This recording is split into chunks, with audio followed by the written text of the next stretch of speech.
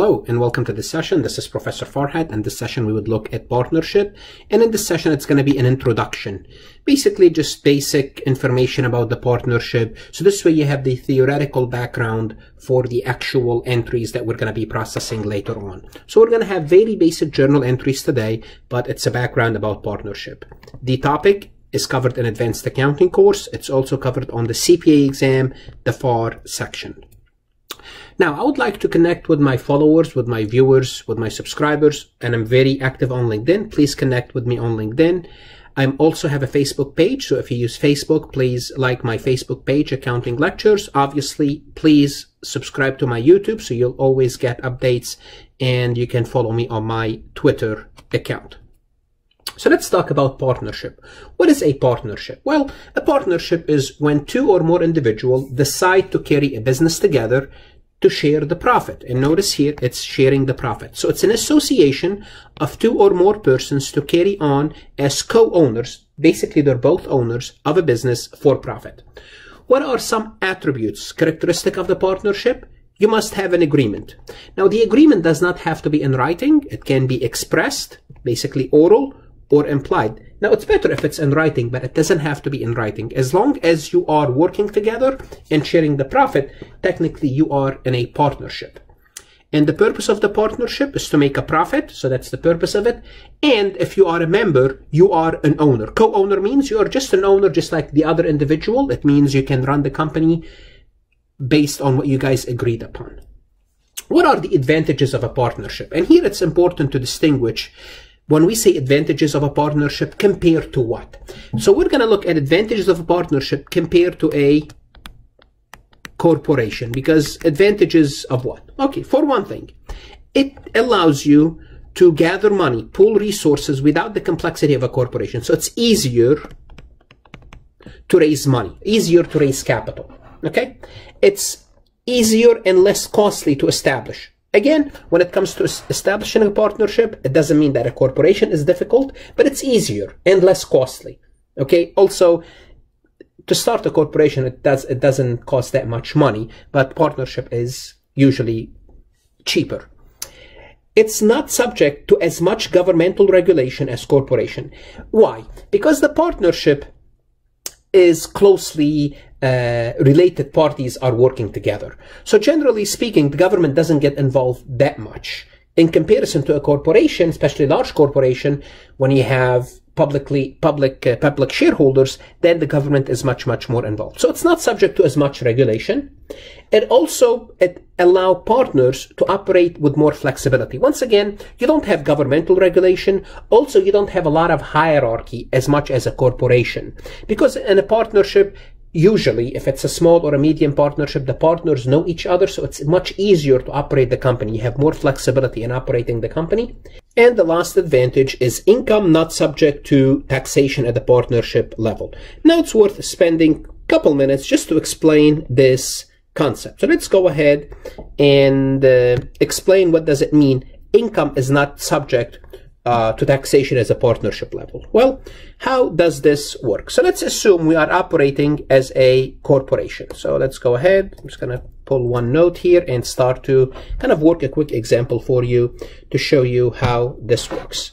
So let's assume we are operating as a partnership and we have revenues. Obviously, we generate revenues and we generate expenses. And let's assume revenues, we generated revenues of $100,000 and expenses of $60,000.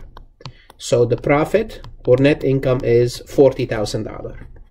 And for simplicity, we're going to assume we have two partners, partner A and partner B. And also for simplicity, we're going to assume that they own 50-50, so therefore they share the profit 50-50. So what's going to happen is this net income here, 20,000 will go to partner A and 20,000 to go to partner B. Now, partner A, let's assume their tax rate is whatever their tax rate is. Let's assume their tax rate is 10%. They'll pay $2,000 in taxes. And let's assume partner B, their tax rate is 20%. That's their personal tax rate. We're not concerned with this. Therefore, they pay $4,000 in taxes. Okay, so this is how a partnership works. The income goes, it's called a pass-through entity, goes to the owners. Now, on the other hand, if we are operating as a corporation, and specifically a C corporation, what's going to happen is this. We have revenues of 100,000, we have expenses of 60,000, and that's going to give us 40,000. Well, this is called income before taxes. Why? Because the corporation itself will have to pay taxes, and let's assume they have to pay 30% taxes.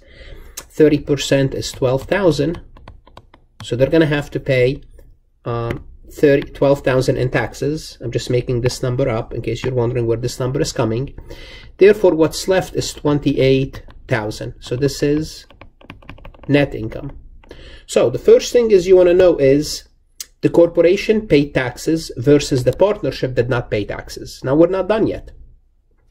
Let's assume the corporation distribute that profit. So this is net income. Let's assume they distribute the profit to the shareholders. And assuming they're going to distribute everything, just to illustrate the point. So they're going to distribute 14,000 to shareholder A and 14,000 to shareholder B. Guess what's going to happen again? Shareholder A will have to pay 10% taxes, which is 1,400, and partner B, their tax rate is 20%. They're going to have to pay 2,800. So notice what happened here. The profit on this company was taxed twice. It was taxed on the corporate level right here, and it was taxed on the individual level. So this is one advantage of the corporation. One advantage of the partnership is the income is taxed only. The income is taxed only once. The income is taxed only once. Okay, and that's an important advantage. Now we're going to need to talk about the partnership. Generally speaking, I'm going to simplify this.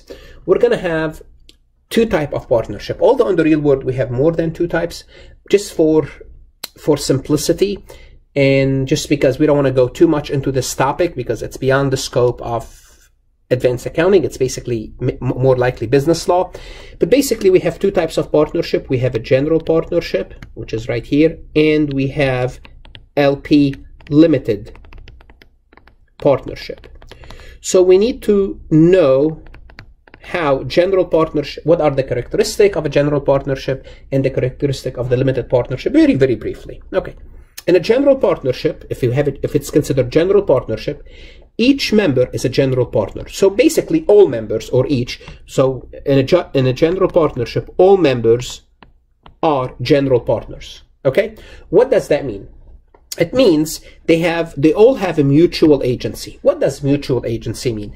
It means they can represent the company. They are agent of the partnership. Mutual agency means as a partner, I can represent the company. I can enter into a contract on behalf of the company, and my other partner can do the same thing.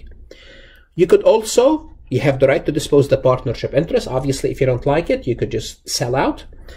You have unlimited liability. This is an important characteristic of a general partner.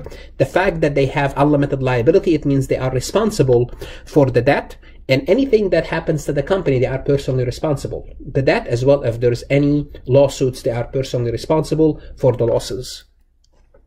Limited or uncertain life. In a general partnership, if a partner withdraws, then technically the partnership is done. If there's a death, the partnership is done. If the court decided that the partnership needs to be absolved, the partnership is done. So those are some characteristics of a partnership. In a limited partnership, to have a limited partnership, well, a limited partnership, you could have, for example, 5 individuals. I'm just going to draw 5 just for the sake of illustration. Okay, you could have 5 individuals, and for a partnership to have a limited partnership, at least one of them have to be a general partner.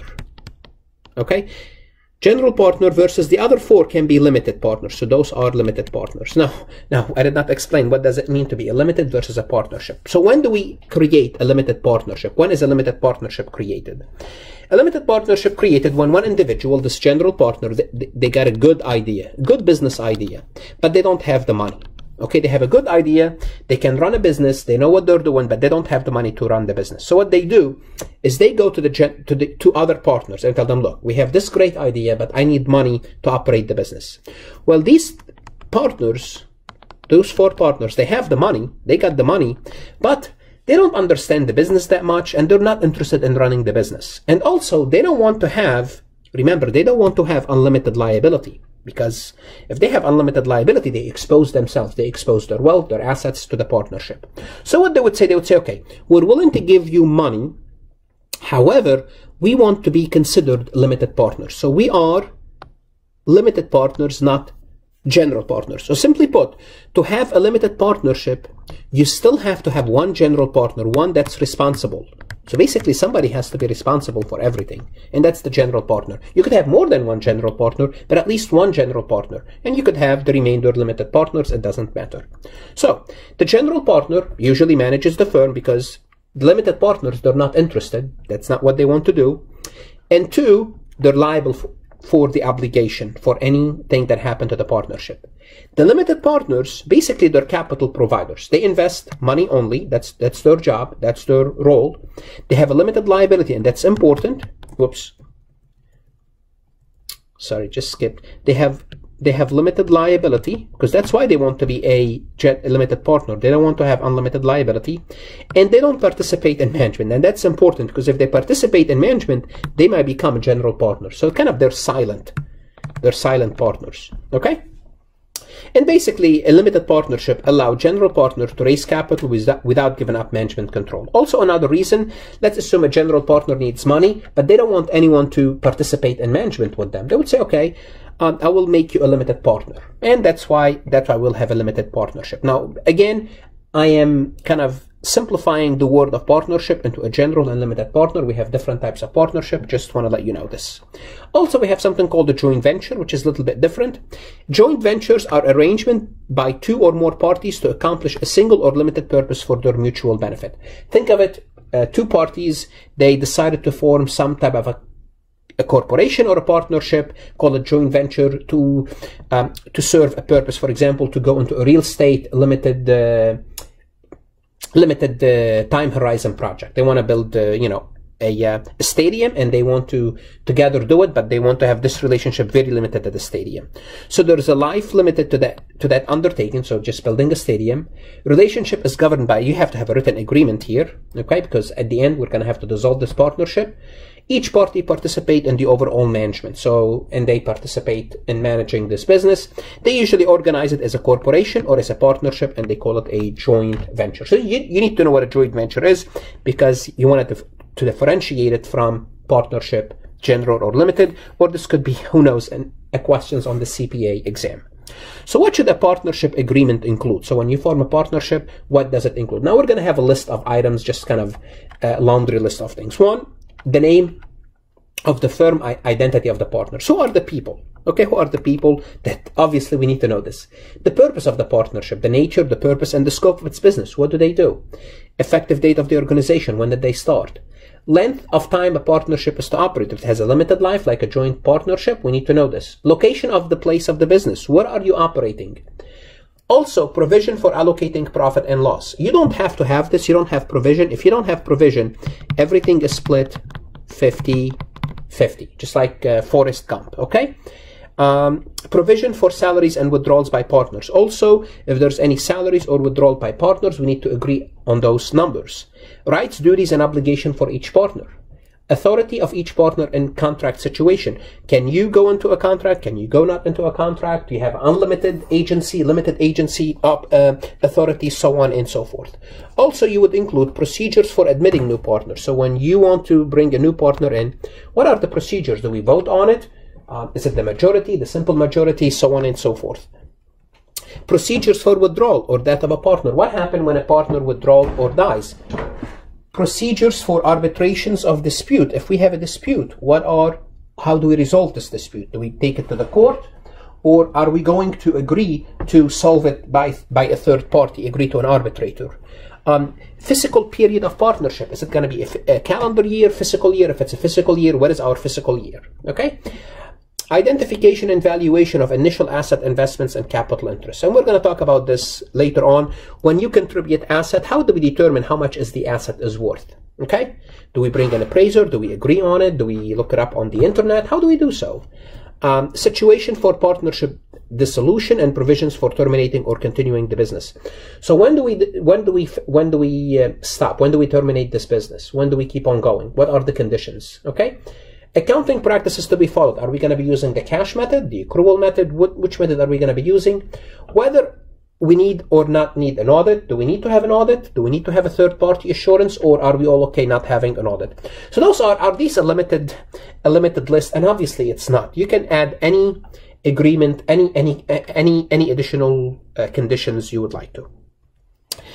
We need to differentiate between capital interest in a partnership versus a profit interest. Okay, so what is the capital interest? It's basically your capital account. What is your capital account? It's your equity. So capital interest is the claim against the net asset, which is basically your equity. Okay, this is what capital interest is. So your equity could be, $100,000, which could be, representing 10% of the company. So if the total equity is $1 million, if all capital is $1 million and you own 100,000 of that capital, then you are 10% owner. Now differentiate between this capital interest and income and losses. Now, how partner capital interest will increase or decrease as a result of subsequent operation. Now remember, your profit interest does not have to be the same as your capital interest. So if your capital interest is 10%, it doesn't mean you're going to get 10%. You may get 10% if that's what we agree on. We might agree that income is always equal to your capital interest, percentage, but it doesn't have to. So differentiate that you could have a capital interest and you could have a profit interest. Your profit interest and capital interest could be different. Okay. Now your capital interest, definitely, it's going to increase when you generate a profit. It's going to decrease when you have a withdrawal. We'll talk about this. But what you need to know is your capital interest and how we allocate income and losses are two different things. Okay. Generally speaking, partnership basically follows GAAP, but you don't have to. If it's a small partnership, you may use the cash basis or you may use tax basis of accounting. Now, I will tell you, when I was in business, when I was in practice, most partnership, the majority of them, they were small to medium partnership, and they all followed the tax basis of accounting. Why? Because they wanted to save money. How do you save money? Just do my books based on tax rules, because I need to file my taxes. If you do it on cash basis, then you have to move it into tax basis. If you do it under GAAP, then you have to do it on tax basis. So it saves the company money because you have only one set of books. But again, that's optional. Maybe if you want to get a loan, the bank wants GAAP or cash basis is easier for you. But based on my experience, most of the partnership that I work with, at least, they were tax basis. And the reason is it's much cheaper and it's easier for the accounting firm. I mean, we don't like this. We want to prepare your books based on two sets of books, so we charge you more money. But for me as a staff accountant, that was easy. It was okay. All the books are tax basis. I can prepare the income tax return. So when I started, I liked it. I didn't have to do any conversion. Okay. So once again, the partner's interest in their income or loss may not be proportional to their capital interest. I talked about this. So your capital interest and your participation in income and loss are not the same. And don't worry, we're going to talk about this much more in details. How do we allocate income? Now, the partner equity section. So when we have a partnership, what does the equity section looks like? Well, it's going to have actual names. So it's going to have the name of the person. For example, if I'm a partner, it's going to have Farhat, capital. I'm going to have my own account. You're going to have a capital account for each individual. You're going to have Tom, capital, and the dollar amount, obviously. Okay, so you're going to have a capital account for each partner. You're also going to have a drawing account. For example, Farhat, we're going to have a Farhat drawing. We're going to have a Farhat drawing account. Tom, we're going to have Tom drawing account. And this account will keep track of their withdrawals. Basically, it's like dividend. Okay? So typically, we debit to record withdrawal of an asset in anticipation of profitable operation or payment of personal expenses of a partner from partnership assets. So basically, when the partner takes money out, we debit this withdrawal account. And don't worry, we're going to do accounting shortly, basic accounting about this. Okay? Now, I still remember when I was in practice, funny story is when you have a family operating as a partnership, and especially a pizzeria. It doesn't have to be a pizzeria, but usually it was, I remember a pizzeria that you used to have. And we have like a company where they have the same name, like the grandfather owned the partnership, the father, the kid, the uncles, and they all called, they named the same thing, like Tony, I'm not going to say the last name, but, Tony something. And you have the first, the second, Tony, then you have a different middle name, but always the first and last name the same, but either the first, the second, or the middle name was different. And you had to be very careful in determining who took what out of the business, so keep track of their withdrawals. So that was interesting because you had so many Tonys in the same business with the same last name. So what we would do, I still remember what I used to do, is to basically identify them with the last 4 digits of their social security to identify which is which. So it was kind of difficult. It was like 10 to 12 same people with the same last name, large family. That's that. So, and we do close periodically to capital account. So what do? The drawing account gets closed to capital account, just like we close dividend. And don't worry, we're going to work an example next. So let's take a look at this example to see how this all fits together. So we have Tom and Julie formed a management consulting partnership on January 1st.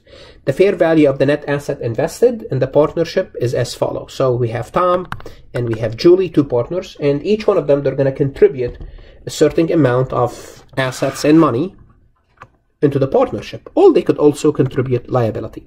So let's first look at Tom. Tom contributed cash, accounts receivable, office supplies, office equipment, and somehow they contributed accounts payable. So, how do we do? So basically, how much did Tom contribute? Well, guess what? Let's add up all the assets. Okay, 13,000 plus 8 plus 2, that's 23. 23 plus 30 is 53. Okay, so their total contribution of assets is 53. Okay, so that's 53. Then remember, Tom contributed 2,000 in liabilities. The liabilities, it's going to reduce because now you are transferring the obligation to the partnership. Well, guess what? That's not really capital. If you're transferring a liability, it's going to reduce. So basically, your net asset, it's going to reduce your asset position. This is the net asset that you contributed. And this is going to be equal to your capital contribution. So simply put, it's your asset minus your liabilities. The net is what you really contributed. Okay, so let's do the journal entry for Tom before we proceed. So for Tom, we will debit cash, we will debit accounts receivable, we will debit office supplies, we'll debit office equipment. So those are all the assets. We credit the liability, accounts payable, and Tom capital is 51,000. So this is the initial contribution of Tom's capital. Okay, this is the entry.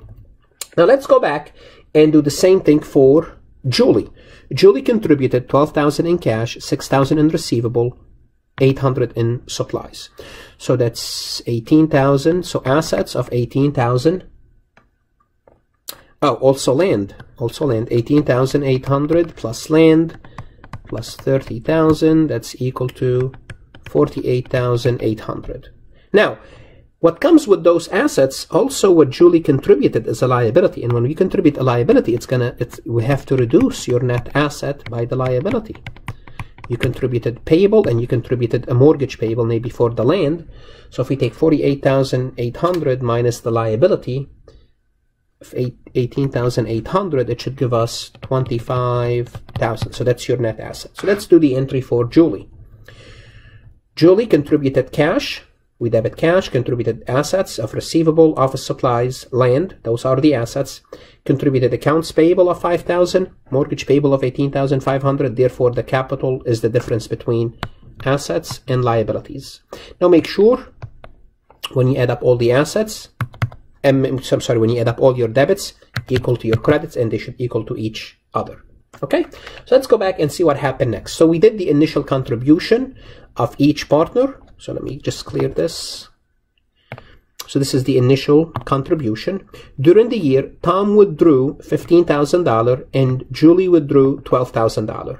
So how do we do a withdrawal? As I told you, we're going to have a drawing account. So for Tom, we're going to have Tom, comma, drawing, which is a debit, and we're going to debit this account $15,000. And they withdrew cash. We credit cash $15,000, and the same thing for Julie. Julie withdrew $12,000. We'll do the same thing. So let me show you the entry for Tom and Julie. Tom drawing is $15,000, and Julie drawing, this should be drawing, not capital. Julie drawing is 15,000. Okay. What's next? Let's see what happened next. Next is net profit for 2008 was 50,000, which is to be allocated based on the original net capital investment. Okay, so the partnership made a profit of $50,000. Now, how are we going to allocate the profit? Because again, the profit is allocated to the partners. How are we going to allocate the profit? Well, they're saying use their capital investment. Okay, what does it mean use their capital investment? It means what's their initial investment? Let's take a look at Tom. Tom, 51,000, and Julie was how much? Julie was 25. So 25 and 51. Okay, so let's do this. So we have 51 for Tom, 51 for Tom, plus 25 to Julie. The total capital for both is 76,000. Now what we do is we take 51 divided by 76, and 67% goes to Tom. So Tom's going to get 67%, and Julie will get 33%. 33% and 66%. Now, all we have to do now, take the 50,000, multiplied by 0.67, and we're going to allocate approximately 33,500. Now it's rounding, but I'm just going to 33,500 goes to Tom, and the remainder, which is 16,500, goes to Julie. So again, of the 50,000, we're going to allocate 67. We said 33,500 and 16,500. So this is how we allocate the dollar amount. Now we need a journal entry. Now, how do you allocate?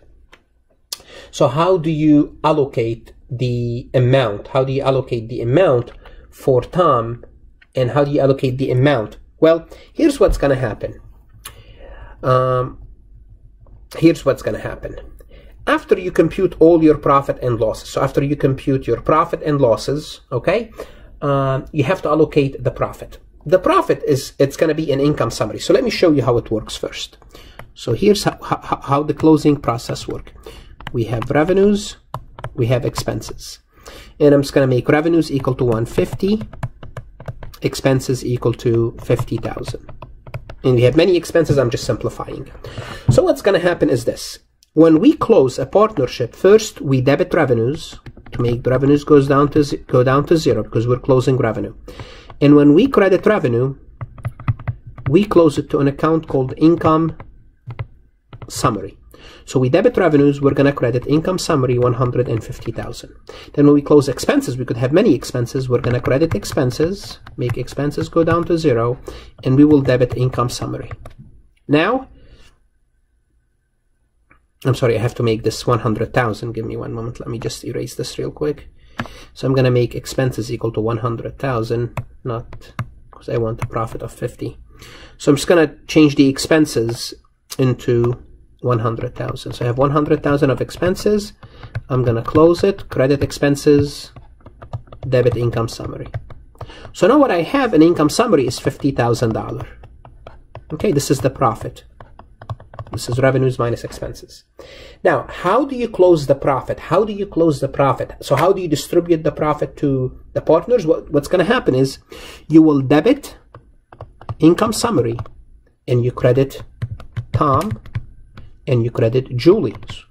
So simply put, you're going to debit this account 50,000, of which 16,500 goes to Tom, and 33,500 goes to Tom, and 16,500 goes to Julie. So this is how we end up in income summary. So we have 50,000 in income summary, you debit income summary, and you credit the capital account. So let me just show you the journal entry now. So the journal entry would look like debit income summary, credit capital. It's rounding. I did 5,500 and 16,500 just because of rounding. My numbers are a little bit different. Then remember, at the end of the period, you also have to close the drawing account. Remember, Tom took $15,000, so you credit the drawing, debit the capital. So simply put, let me show you what happened to the capital account for Tom. So Tom, capital. Tom started with a partnership interest of $51,000. Then the partnership made $33,500. I'm just going to put $500 in profit. So we increase the account, not decrease the account. So let me erase this. Then Tom withdrew $15,000. Okay. Now what we do is we can compute the ending capital for Tom. Compute the ending capital for Tom, which is, we started with 51,000 plus 33,500 minus 15,000 equal to 69,500. So we would say the ending capital is 69,500. And we could do the same thing for Julie. What was her beginning capital? 25,000. So her beginning capital for Julie was 25,000. Then she got 16,500 in income. Then she withdrew 12,000. Then you can do the math. Okay, you can do the math. So these are basically basic journal entries for accounting for partnership. In the next session, I will start to show you how do we allocate net income. Now, in this situation, I told you it's based on capital interest. There are many ways to allocate capital income to capital balances. We'll see it in the next session. If you're studying for your CPA exam, by all means, study hard. If you have any questions, email me. If you happen to visit my website for additional lectures, please consider donating or contributing money. Thank you and good luck. Study hard.